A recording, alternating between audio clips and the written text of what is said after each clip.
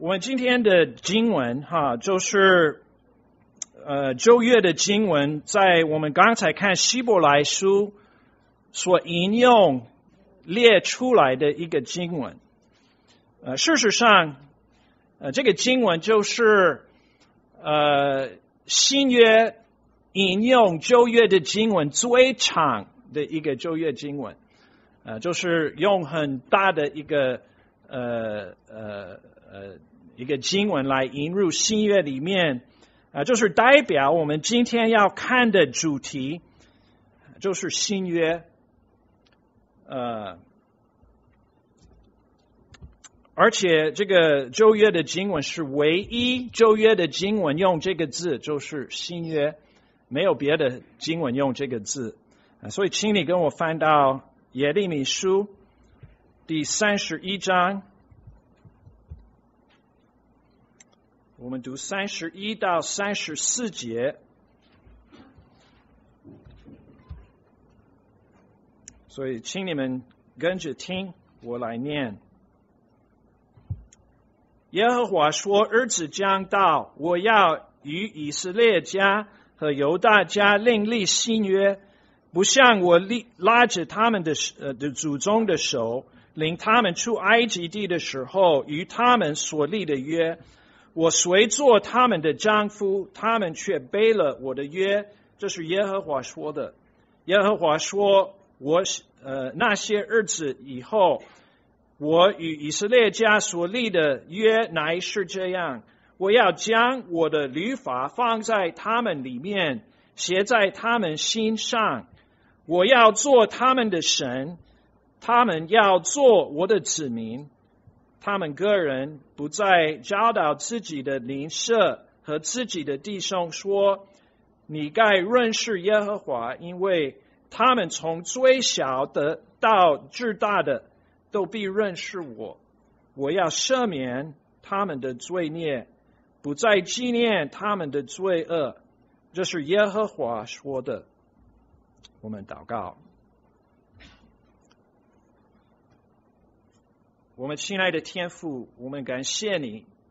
你是启示出来一个新约给我们，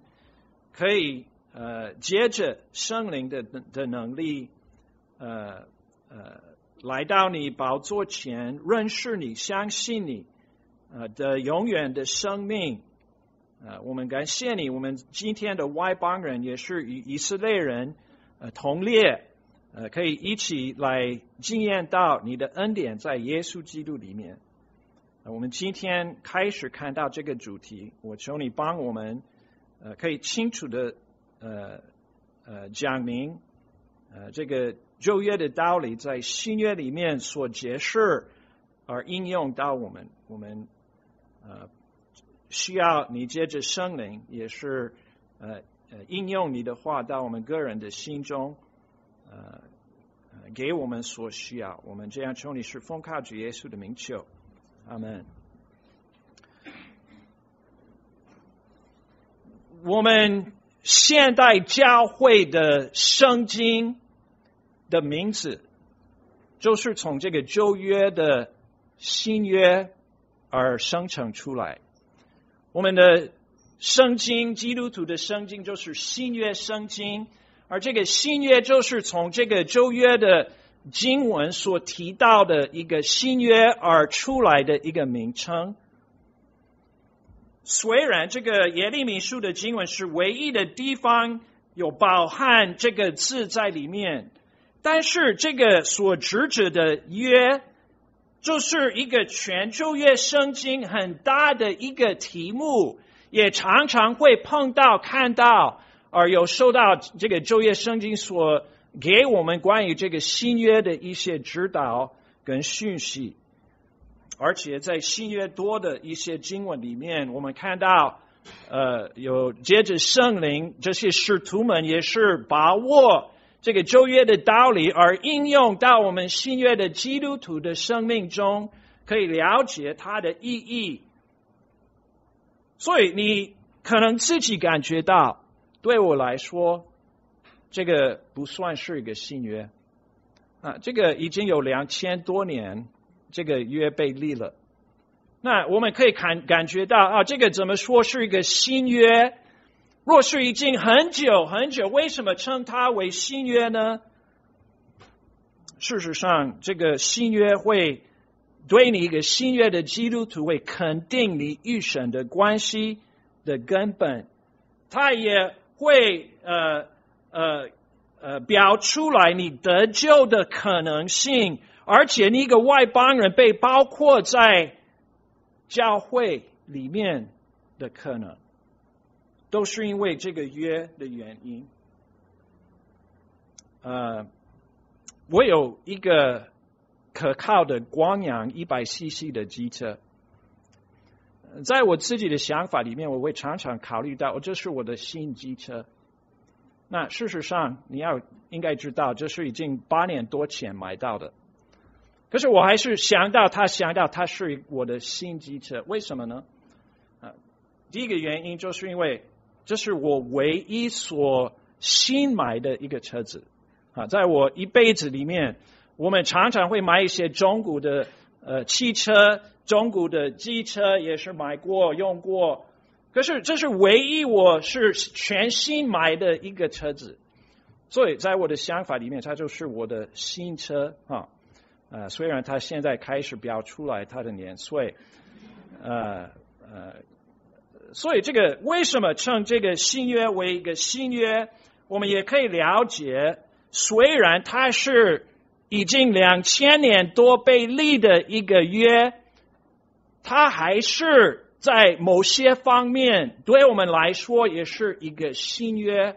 而这是我们今天要开始明白而了解的一些道理。那事实上，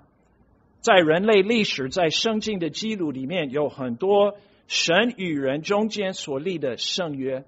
例如有挪亚之圣约，亚伯拉罕之圣约，有摩西之约，就是在西乃山的那个圣约，还有与大卫神所立的圣约。这个就是一些旧约的圣约，我们常常会考虑到而看到他们对以色列国的一些益处，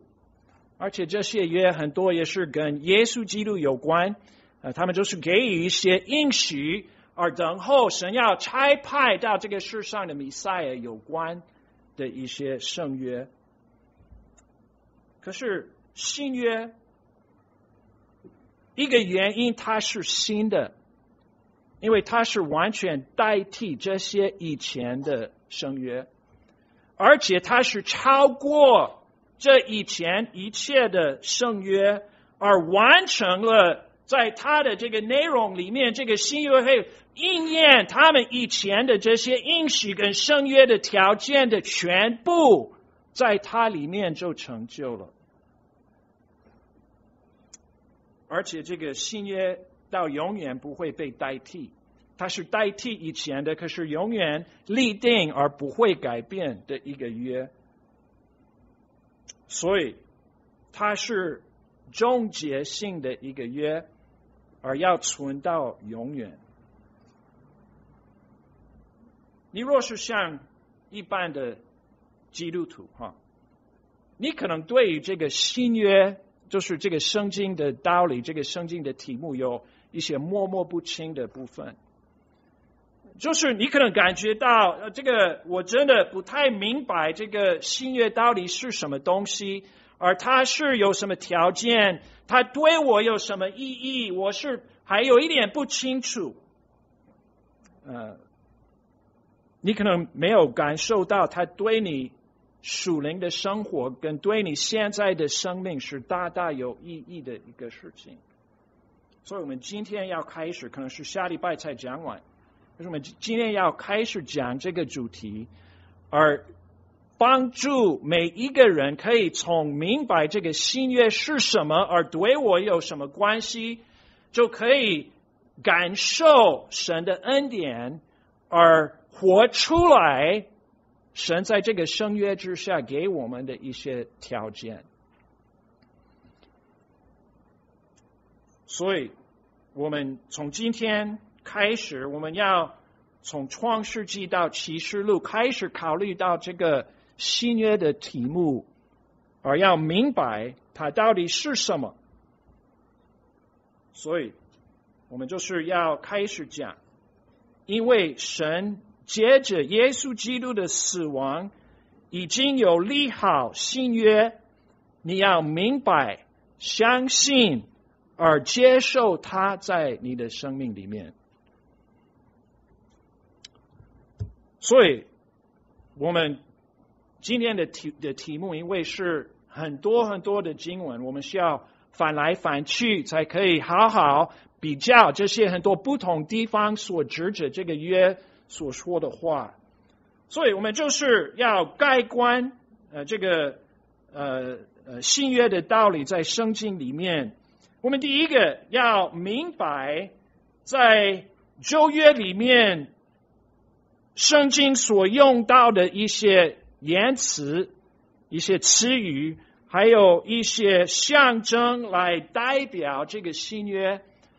因为只有这一个经文才用这个字新约，我们需要看到有其他的一些经文，他们若是知道一个事情，怎么可以把他们总和而了解是跟这个新约一样的一个事情。所以我们需要看到有这些其他的经文所指着这个约的一些象征，一些词语，一些想法，一些道理。所以我们先开始没有指头在这里，我们等一下要回来这个耶利米书的经文。可是我们要开始在申命记第30章，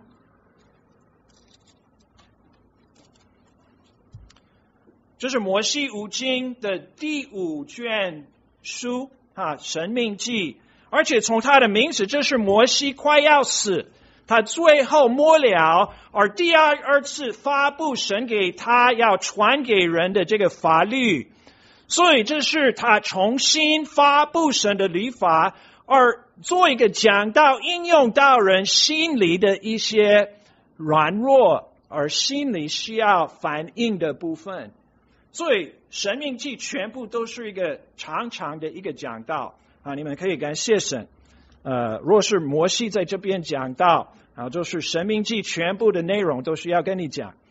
所以我现在讲的1个小时左右不会算什么不好。但是我们可以看到，在这个演讲这个讲道快结束的时候，他要用他最后的应用，把这些道理应用到以色列人，给他们想清楚他们在摩西的约，这个摩西的律法，西乃之圣约的条件之下，有应该怎么样的反应。结果在第30章里面，摩西很清清楚楚的也是预言到以色列人将来会怎么样，在这个西乃之圣约之下，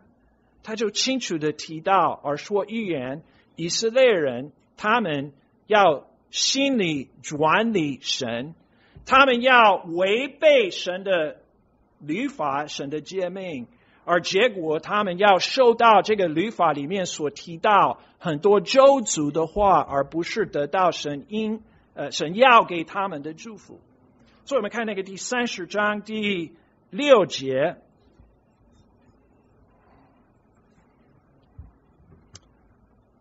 第30章第6节，耶和华你神必将你心里和你后裔心里的污秽除掉，好叫你尽心尽性爱耶和华你的神，使你可以存活。耶和华你的神必将这一切咒诅加在你仇敌和恨恶你逼迫你的人身上，你必归回，听从耶和华的话，遵行他的一切诫命，就是我今日所吩咐你的。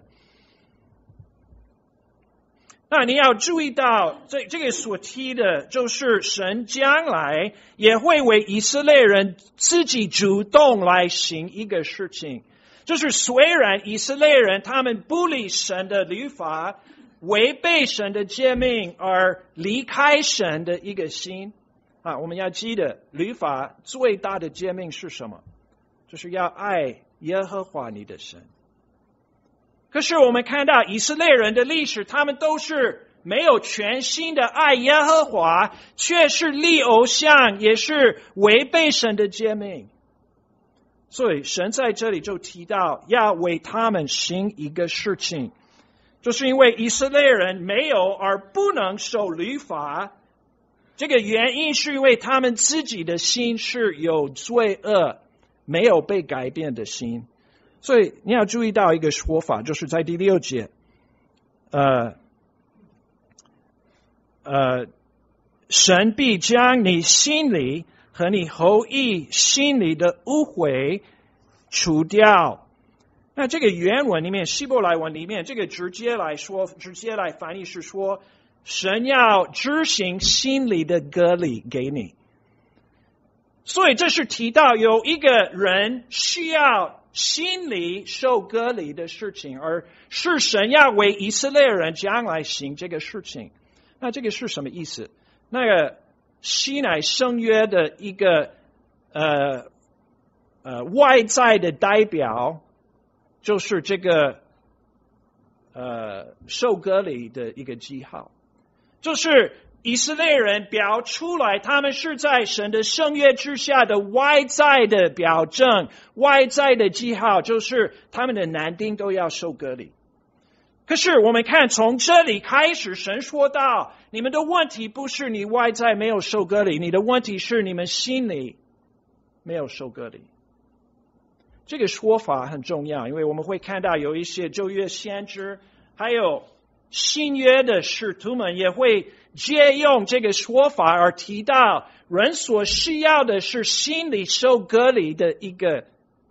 开导啊。所以在这里神说到他将要执行一个心里的割礼在以色列人的心里。那你可以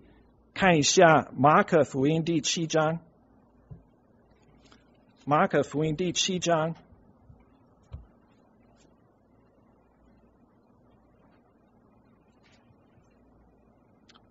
这是耶稣说的第20节，马可福音第7章第20节，耶稣又说，从人里面出来的，那才能污秽人，因为从里面就是从人心里发出恶念、苟合、偷盗、凶杀、奸淫、贪恋、邪恶、诡诈、淫荡、嫉妒、棒毒、骄傲、任妄、妄妄，这一切的恶都是从里面出来，且能污秽人。耶稣在这里判断人心里的问题就是一个罪的问题，而他们外面的行为都是因为心里是怎么样就活出来他们心里的样子在他们的行为里面。所以在这个申命记的经文里面，神是指着以色列人说到，将来我要给你们执行心里的割礼，而那个结果就是你们就会重新来领受而顺服我的旨意。所以这是提到神是应许需要以色列人需要一个新约，那个旧约的记号就是割礼，就是他们有一些外在的律法规条，是他们代表他们是分别出来为神的特殊的百姓，而且这些规定、这些律法、这些条件都是外表上的条件，而这个律法就吸引他们心里的罪恶的反叛想要，而调动他们罪恶要行出来，而那个结果问题不是律法有错，问题是人心有错，而他们没办法顺服神给他们的法律。所以神说将来我是要自己为你们要行心里的割礼。那我们就可以看新约的一个例子，在使徒行传第7章。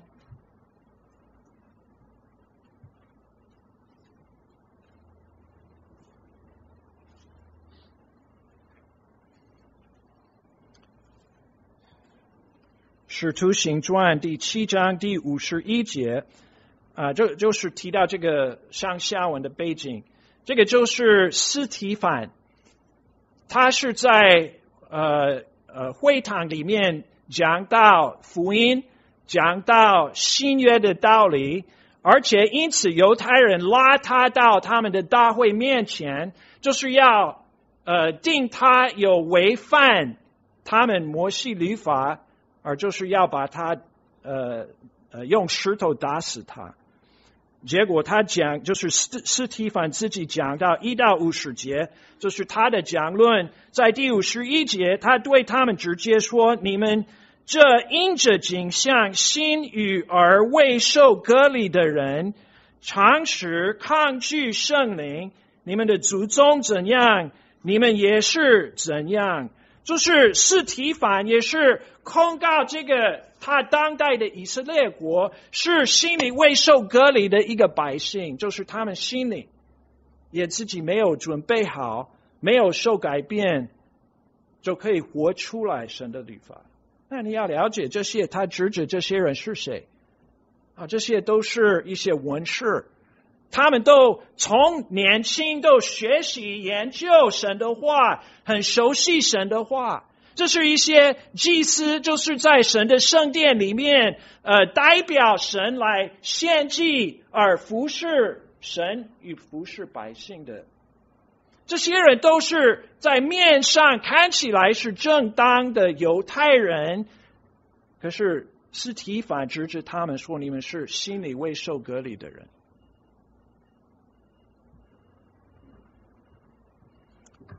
所以请翻到那个耶利米书的经文。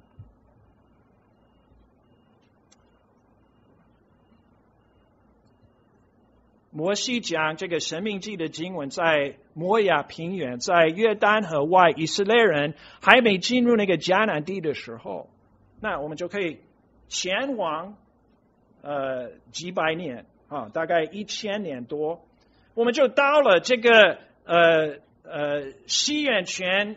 500几十年的一个时间，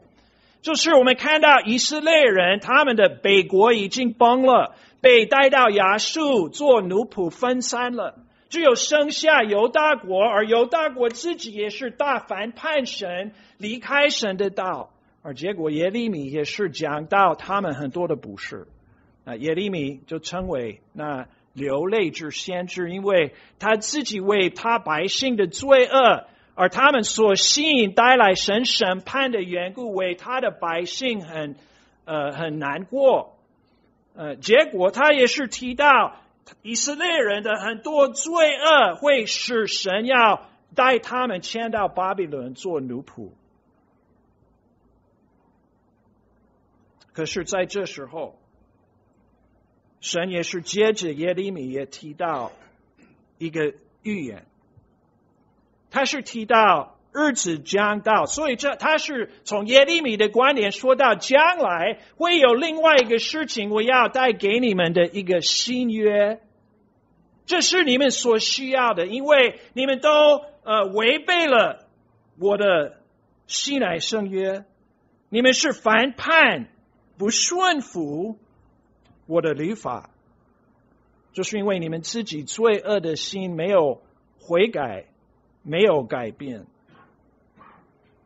所以神就应许说到，我要给你们一个新约。所以这个新约就是从那个旧约的观点来看到，就是神要代替那个旧的圣约，给以色列人新的更好的一个圣约。所以这个新约就是我们可以看到是神要把他所有所应许的可以给他的百姓。那神给亚伯拉罕很宝贵的应许，可是这些应许也需要有一个百姓心里准备好相信而顺服才可以领受。以色列人他们都不是这种的百姓，他们没办法领受神的这个应许的这些事情，所以神说我要自己主动，我要自己给你们信这个心里的隔离，就是做一个新约，就是在这个新约里面的条件，我为你们所做的要改变你们的心，让你们就能够重新爱我耶和华而顺服我的旨意。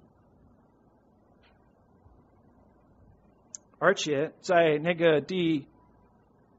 33节，就是提到这个律法是一个内在的法律，放在写在人心版之上。在哥林多后书，我们不用翻，可是在哥林多后书第3章里面，保罗也是提到，神的新约是写在人的心版上，不像那个摩西的律法，就是十诫，神用自己的指头刻掉在石板之上，而摩西还没有从山下来，带着这些石板还没有下来，以色列人已经违反了，而就是把那个律板扔下破碎，代表以色列人没有守这个律法。所以这个新约的一个条件就是神要把他的律法写在人的心版上。这个意思是神的这个新约的条件是一个内在的条件，而不是外在的一些要求。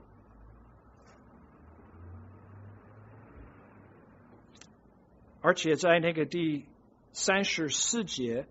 我们看到另外一个条件，就是神会除去他们的罪恶而赦免他们的罪。所以我们就看到这个新约被立的时候，它的一个结果好处就是神会把这个人罪的问题完全解决，就是以色列人的罪恶挡住神不能没办法把他的祝福浇灌在他们的身上，就是他们的罪把他们跟神隔绝分离，不能接近神的一个结果。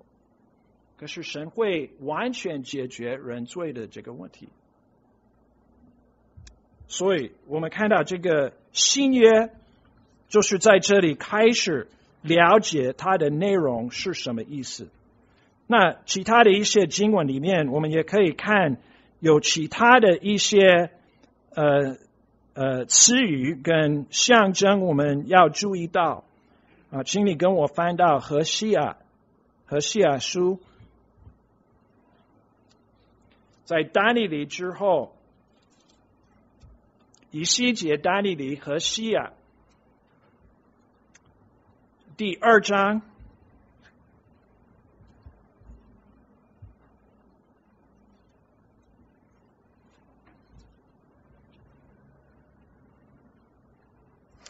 我们从18节要读到第20节。当那日，我必为我的民与天野的走兽和空中的飞鸟，并地上的昆虫立约，又必在国中所折断弓刀，止息征战，使他们安然躺卧。我必凭你永远归我为妻，以仁义、公平、慈爱、怜悯凭你归我，也以诚实凭你归我，你就必认识我耶和华。在这里没有用这个新约的字，可是他也是提到神要与他们立一个约，而我们看到他这个约的内容条件，我们就可以相比，而看到他相配耶利米所说的那个新约申命记所预言的那个必要。所以他是提到神要与以色列人另外立一个约，而那个约的结果就是会有一个那个第18节也提到，就是走兽也立约。这个意思是什么？我们看到这个新约的结果也会影响到人与大天然的一个关系如何。那就是人犯罪神的时候，亚当得罪神的时候，我们看到这个地受咒诅。结果这个现在的大宇宙在神咒诅之下，就是我们有天灾，有疾病，就是有战争，有很多这种的一些不好天然发生的一些事。这个原因是因为人的罪，所以神说到，我要在这个新约的条件之内，我要除掉这个与天然的矛盾，就是与天然的这个咒诅，我要除掉。而且他也是在那个23节最后提到，他们要当作神的百姓，人要认识耶和华。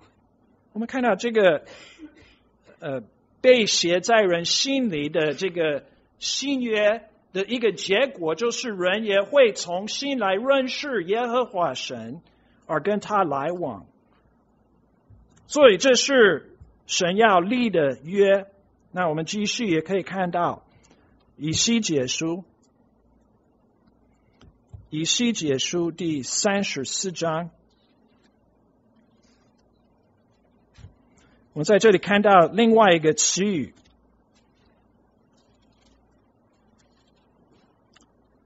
以西结书34章第25节。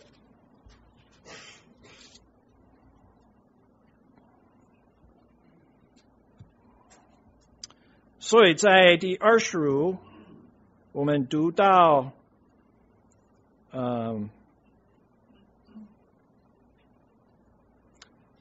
第31节。好，我必与他们立平安的约，使恶兽从境内断绝，他们就必安居在荒野，躺卧在林中。我必使他们与我山的四围成为福源，我也必叫时雨落下，必有福如甘露而降，天野的树必结果，地也必有出产，他们必在故土安然居住。我折断他们所服的恶，救他们脱离那以他们为奴之人的手。那时他们就知道我是耶和华，他们必不再做外邦人的掠物，地上的野兽也不再顿吃他们，却要安然居住，无人景贺。我必给他们兴起有名的植物，他们在境内不再为饥荒所灭，也不再受外邦人的收入。必知道我耶和华他们的神是与他们同在的，并知道他们以色列家是我的名，这是主耶和华说的。你们做我的羊，我草场上的羊乃是以色列人，我也是你们的神，这是主耶和华说的。那在这里有另外一个言辞，就是平安的约。这个平安的约就是提到同样的一个事情，神在将来的时间要为以色列人立一个和平的约，而这个平安或者可以说和平，或者可以说一个和睦和解的一个意思，是代表第一是有得罪神的以色列罪人要与他们圣洁的神和好，这是平安的根源，就是他要先解决这个他们跟神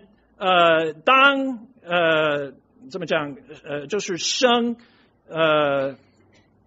陌生哈，就是跟神离开是因为他们的罪，可是这是神要在这个新约的条件之下，要是神与他的这个罪恶的百姓可以和好。所以这个平安开始在人跟神中间的关系，可是不是限制到这个，我们也看到这个也会影响到人跟人的关系，所以神不让这个外邦的国可以来攻击以色列人，不会有这种彼此战争的一个事情发生。所以是人跟人中间的一个平安。我们也刚才提到，这也是人与大天然有利一个平安。不再有大的天灾来杀灭人。这是神就在这个时间，就是使人在他的这个创造的大宇宙里面，就是由平安来安居。同样的这个字，也是在37章第26节。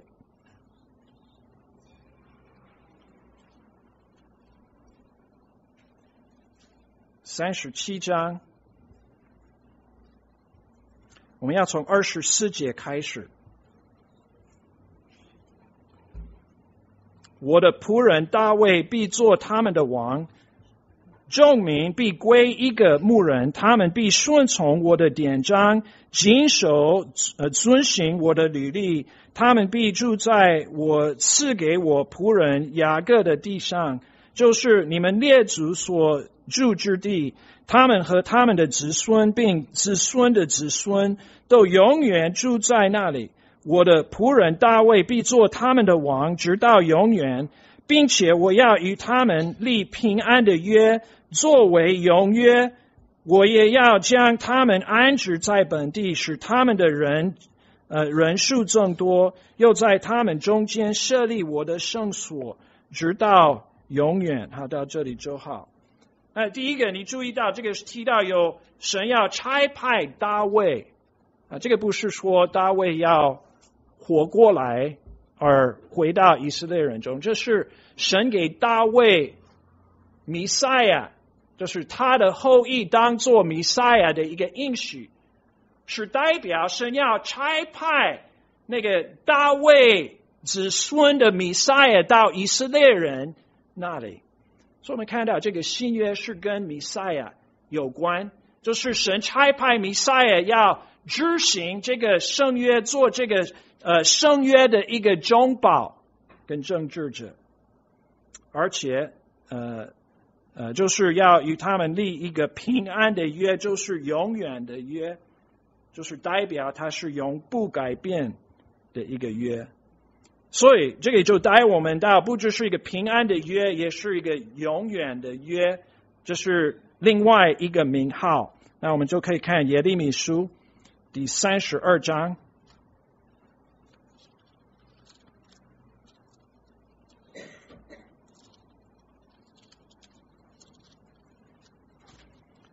耶利米书第32章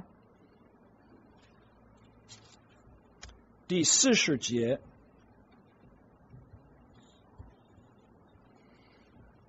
我们就从37节开始。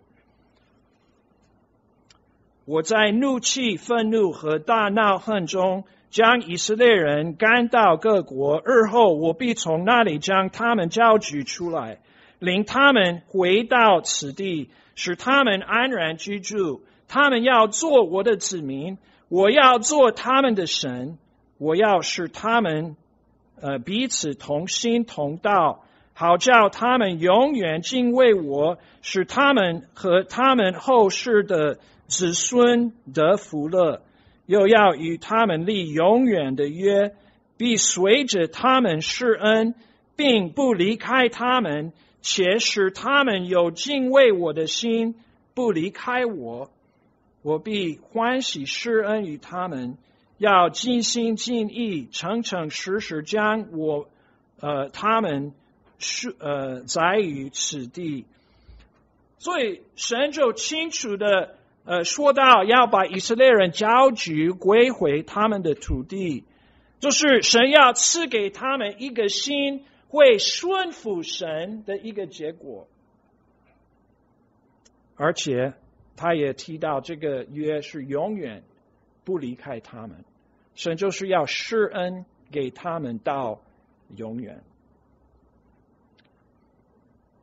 那我们最后要考虑的一个重点，关于这个旧约所提的新约，我们也需要了解，在旧约里面很清清楚楚的提到，在这个将来与以色列人立新约的时候，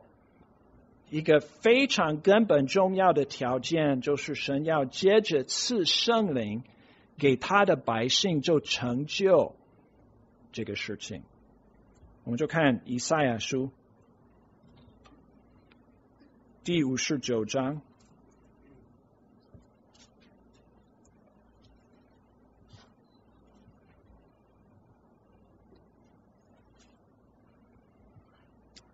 以赛亚书第59章第20到21节，必有一位救赎主来到西安，雅各族中转离过犯的人那里。这是耶和华说的。耶和华说，至于我与他们所立的约乃是这样，我加给你的灵，传给你的话，必不离你的口，也不离你后裔与你后裔之后裔的口，从今直到永远。这是耶和华说的。这个圣约，神应许要与以色列人立这个圣约，就是有接着圣灵加能而使它有效的一个圣约。所以我们也可以知道，我们在今天的时候，我们就是感觉这是很平凡的，有圣灵是赐给神的百姓。我们要明白，在以前的时代都没有圣灵的这种工作在人的生命里面，就是神特别要浇灌他的圣灵在人的身上，而结果是这个圣灵在人心里面来使这个新约的条件有效，可以成真。所以神是借着圣灵把他的这个新约写在人的心版之上。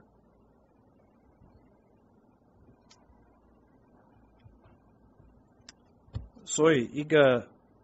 很有名的经文，就是以西结书第36章。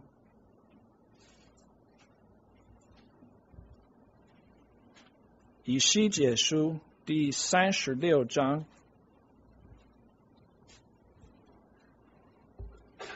我们读24到28节，到29节，24节到29节啊，请你们跟我来念好不好？我必从各国收取你们，从列邦召集你们，引导你们归回本地。我必用清水洒在你身上，你们就洁净了。我要洁净你们，使你们脱离一切的污秽，弃掉一切的偶像。我也要赐给你们一个新心，将心灵放在你们里面，又从你们的肉体中除掉实心，赐给你们肉心。我必将我的灵放在你们里面，使你们顺从我的律例，节奏遵循我的典章。你们必住在我所赐给你们列祖之地。你们要做我的子民，我要做你们的神。我必救你们脱离一切的污秽，也必命五谷丰富，不使你们生育饥荒。好，到这里就好。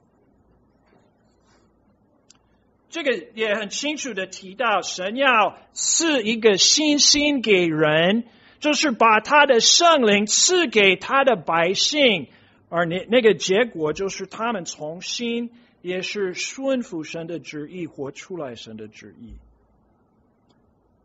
这个旧约的道理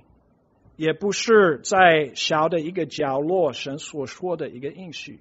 我们已经有看到这么多的这些经文，我跟你说，我们只有看到一部分的而已，还有很多你们在读圣经的时候，这是你们要常常注意到的一个主题，在旧约里面。可是在这里，神是期待人要了解他们心里的这个大毛病，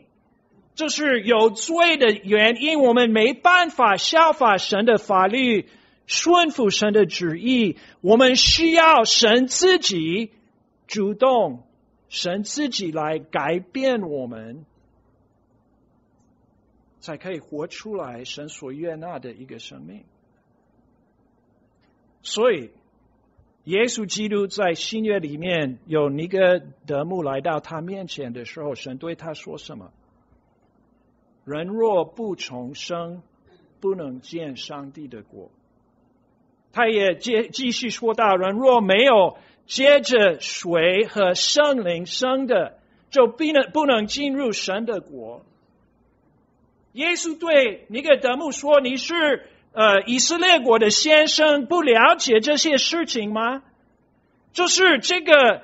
犹太人法律的宗教领导，他自己也是有这个需要，而不明白他的这个需要。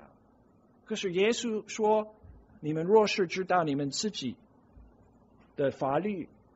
清楚了解你们自己的需要，你们就会明白。所以就是水和圣灵是指着，就是神要清洗人的罪恶，除掉他们的罪恶，而接着重生来赐给人新的一个心，就重新能够认识神，而顺服他的旨意在他们的生活中。那我也要清楚说，这个新约是指着神要把这个重生浇灌在以色列全国。可是这个不是说在旧约在前的时代，不是说没有人重生得救。我是说到有以色列国的余数常常用这个字，以色列国的余数就是神会挑选使他们重生得救的一个百姓，是神称他们为义，而他们是真称神的儿女，而做真实的以色列人。所以我们要明白，这是所有的时代，从亚当一直到历史结束的时候，人只有一个方法可以被神所悦纳，就是人要重生得救。那这个新约的一个重要的条件就是重生的道理。人是接着重生，有领受圣灵，就可以活出来一个荣耀神所喜悦的一个生活。那我们再一个转捩点，我们下礼拜我们要清楚系统的来考虑到这个新约的一些条件就是这些条件是什么。可是我们现在就是要当做一个结束，我们准备要领受主餐，而这个是直接有关的一个事情。因为我们要明白，在这个新约的时代，那下礼拜我们要清楚的说明到，我们外邦人怎么能够进入参与这个新约的这个内容里面。我们是外邦人，怎么可以有份这是下礼拜我们会谈就是我们明显知道我们外邦人被包括在新约的条件，是因为耶稣基督在十字架立约的宝血的后果。所以耶稣基督是接着他的宝血有立了这个新约。这是我们在希伯来书从第8章到第10章都是很轻轻讲解，而说明到这个新约的一些条件益处比旧约更好美良的一些部分。可是我们要明白，我们今天就是因为耶稣已经在十字架上死而立了这个新约。那我们今天有什么新约的礼仪或表证或者象征来代表我们这个做神新约百姓的一个凭据呢？那事实上，耶稣基督复活之前，就是吩咐他的这个使徒们，就是建立教会要有立两个仪式，两个礼仪，是为教会常常来施行纪念这个新约被立的事实。第一个就是敬礼，我们就一起翻到罗马书第6章。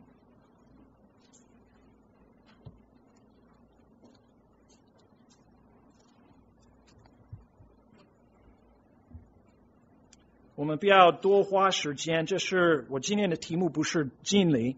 我这是指着要明白跟这个新约有什么关系。你看第6章第3节开始，岂不知我们这受浸归入基督耶稣的人，是受浸归入他的死吗？所以我们接着敬礼归入死，和他一同埋葬，原是叫我们一举一动有新生的样式，像基督借着父的荣耀从死里复活一样。我们若在他死的形状上与他联合，也要在他复活的形状上与他联合，因为知道我们的旧人和他同钉十字架，使罪身灭绝，叫我们不再做罪的奴仆。那我们可以看一直到11节，可是时间不够。那这个就很清楚的提到，人受浸礼就是一个联合的外在的代表，这是一个外在的见证。当我们是信主耶稣重生得救之后，我们已经有经验到这个重生在我们的生命里面，我们就是接着这个浸礼代表，就是外在见证而代表我们是与耶稣的死而与耶稣的复活联合，所以就是它代表这个与耶稣死和复活的联合的事情。那我们也可以看到那个第7章，罗马书第7章第6节，我们就可以看到，我们就是因为耶稣宝血，就是他的死亡，就是释放我们脱离那个旧约的律法，我们没有在外在的这个律法圈下。第7章第6节说的，但我们既然在困我们的律法上死了，现今就脱离了律法，叫我们服侍主，要按着心灵的新样，不按着译文的旧样。我们在这里看到这个新样跟旧样，就是代表两不同约的不同的原则。就是因为我们是受圣灵，我们是与耶稣基督联合，我们就是对罪死而与耶稣活了，就是为主而活，那就是我们有新生的一个样式。这是浸礼所代表，它是代表信徒与耶稣基督的联合，在他的死亡埋葬和复活。可是它也是代表信徒的